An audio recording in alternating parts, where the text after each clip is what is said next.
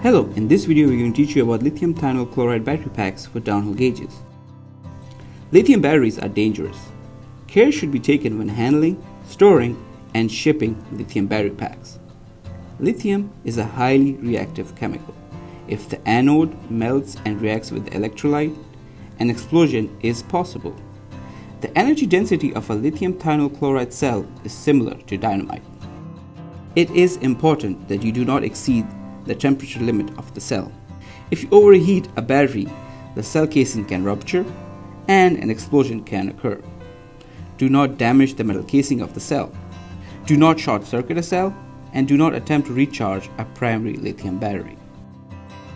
Reminders: do not crush, dent, or cut the battery housing. Do not drop, hammer, or jar the battery.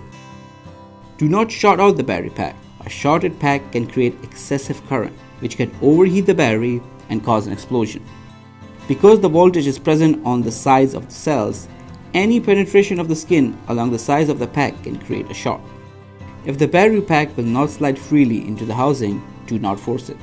It could rupture the skin and cause a shock. Check that there is room for a battery pack inside the housing prior to tightening. Hand tighten only to avoid crushing the cells. Use a wrench to tighten the sub only for the last fraction of a turn. Do not store the battery packs on the counters or tables where they may roll off.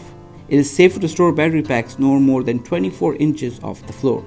Do not put batteries in a location where objects could fall onto them. Do not temperature test a tool beyond the maximum rated temperature of the battery pack. Feel free to ask anyone at DataCan for help with your specific job. Our goal is to engineer a solution that meets your needs.